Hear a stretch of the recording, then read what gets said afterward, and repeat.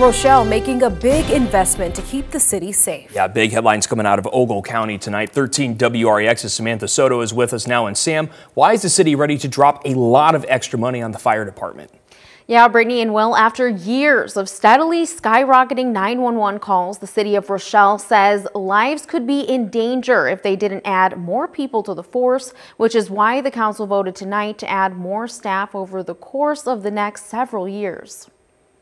Motion carries by a vote 6-1. Rochelle City Council voted to add 6 more firefighters to their force. City Council member Rosie Artiaga says she witnessed firsthand the need for more staffing. You guys do a great job, and I also feel that you do need more people. I was outside. I had a meeting here last night. I think I was outside for a few minutes, and I heard 2 different calls go out. It was within minutes. I was just outside, and I was like, okay, that's what they need. Currently, Rochelle Fire Department has 4 full-time staff during a 24-hour period.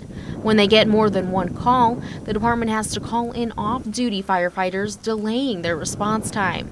Last year, the department responded to more than 500 overlapping calls. To increase the staffing, we'll be able to get simultaneous calls out the door much faster. Mayor John Barrow says this is a step toward the change they need in the city of Rochelle. We have one thing to sell in this community, and that's service.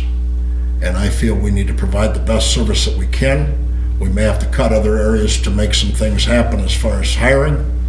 Then we need to do that. Although there has been some debate among the department, Fire Chief Salzville believes this is as good as a compromise they're going to get. Been here for a long time, and usually to increase staffing is a fight. This current administration has supported this from day one, and so that's huge. Firefighter Tyler Carls says this move is monumental in being able to deliver quality service to their community. The extra staff that we're going to be able to hire on with this contract is going to be awesome. It's a good day in the city of Rochelle.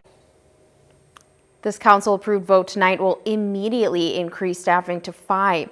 The city will then start the hiring process to bring 3 more firefighters on staff by January of next year, with 3 additional hires by 2026. Brittany and Will. Definitely some big news out of there, Sam. Thanks.